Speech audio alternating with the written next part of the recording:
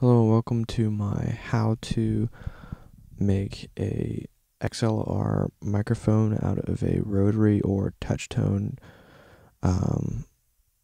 telephone.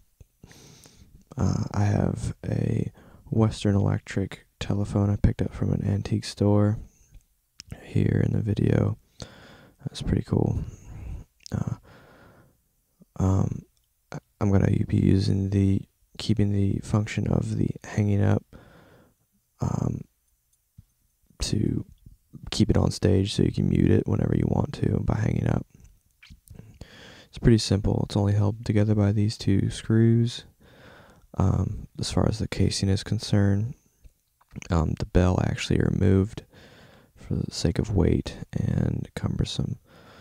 The main unit is this board right here, the right hand corner with the green and red wires here. Those are your two main speaker ends or for your microphone, and this is your ground, where the first one with the white and red wire to it. It was pretty simple and straightforward. It was a fun little build. First, to start out by, this is where the handset comes in, and I needed to figure out what color my microphone was going to be. So tracing it back under the leads here, see that the colors are red and black.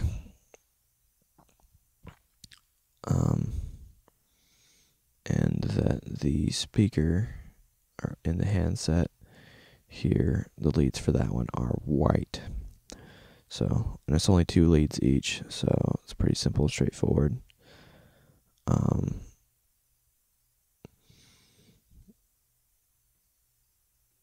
As far as parts are concerned, for the build, I got this little breakout box, and I took the XLR input off of the board and just use that for my purposes here. Alright, skipping forward here, this is after I've done all my soldering and clamping and everything. Got my hole drilled on the outside here with my XLR out. You could either put it on the side or you could put it probably on the top angle if you wanted to. It doesn't really matter. There's plenty of space. Especially after you remove the bell, it takes up a lot of space. So getting into it here, my lighting situation is a bit difficult, so I had to reshoot this actually. But here are the two speaker wires. You may fiddle around with which one's which, but on the XLR, these two are going to pin number 1 and number 2. And this is all preamp signal, so you're going to want to insulate everything pretty well. I just used some wiring tape, electrical tape, and then I ran my black wire for a ground over to this pin over here,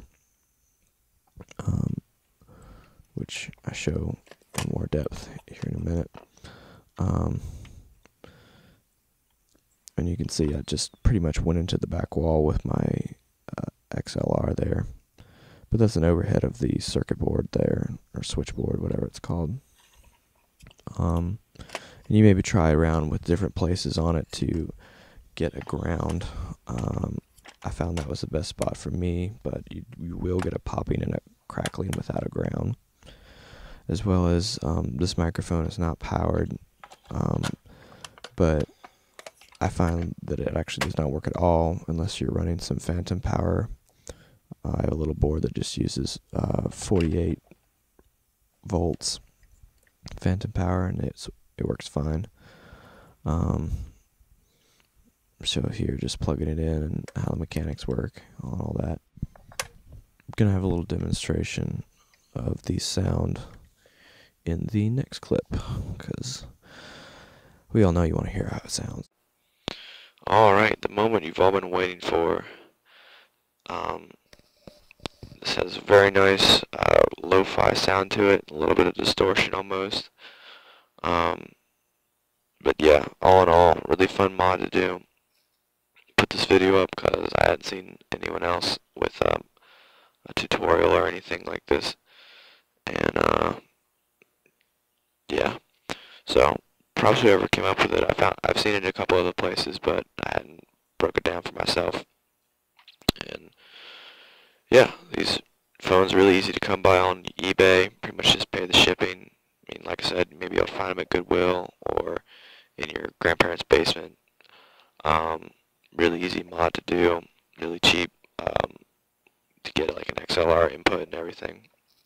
But yeah, highly recommend it. And it even makes cool clicky sounds when you dial the phone. And or example,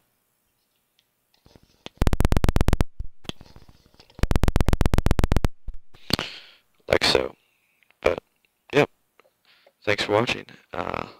Leave comments if you have any questions or anything to add.